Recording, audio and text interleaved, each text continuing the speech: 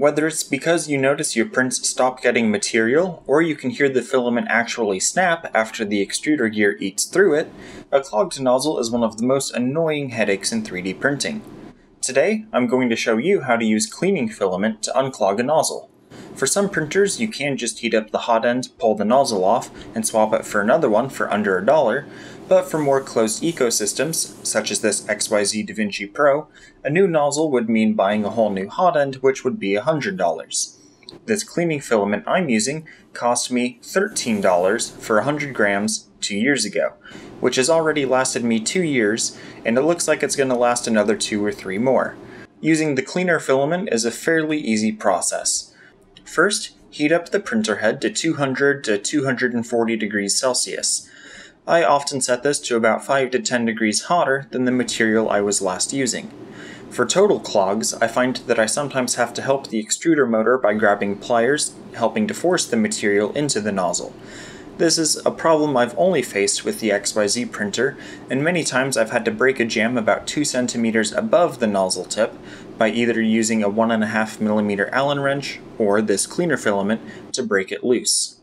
The goal for the cleaner filament is for the nylon or whatever they're using to melt and mix with whatever junk is in the nozzle. After the nylon won't go any further, or you extrude about 6 inches or so, let the nozzle cool. Reading the reviews, some people are letting their printers cool down to about 90 degrees Celsius, but I often get best results for my printers around 40 degrees Celsius, which also happens to be the ambient temperature of my garage. Yay, Texas. Once cool, we do a cold pull, where we pull the nylon cleaner filament out of a cold nozzle.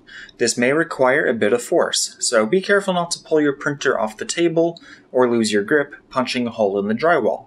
Kyle. A pair of pliers can be useful in getting a good grip. As you can see, the cold pull brought up a lot of burnt dust and other impurities. Repeat this process a few times until the nylon continues to come out clean. I had a cheap $150 printer that needed over 10 cold pulls in order to get the nozzle clear after a particularly cheap spool of PLA. The printer was also in a very dusty environment, which didn't help things either. Once the nozzle path is clear, it can be a good idea to let a foot or two of material go through, pulling out any dust that may still be in the filament tubing. If you enjoy designing and producing custom computer cases or adapters, then make sure to check out this t-shirt, now available on Amazon. It has all of the standard ATX dimensions on it, so that you don't have to look around Google Images trying to find diagrams that are way too blurry. Now you can just hang this t-shirt on a wall, or look down at your chest, and now you can design stuff with the measurements right in front of you.